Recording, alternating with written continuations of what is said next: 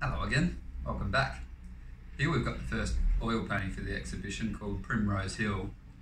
I was inspired to paint this one after my stay there when I first arrived in London. My friends Jack and Agata were really kind to put me up, and I had all the freedom that comes with no job and exploring a new city and trying new things. I even went for a run some mornings around Primrose Hill, although as I rediscovered this morning, my twin brother Joel got all the running talent, so I've stopped doing that.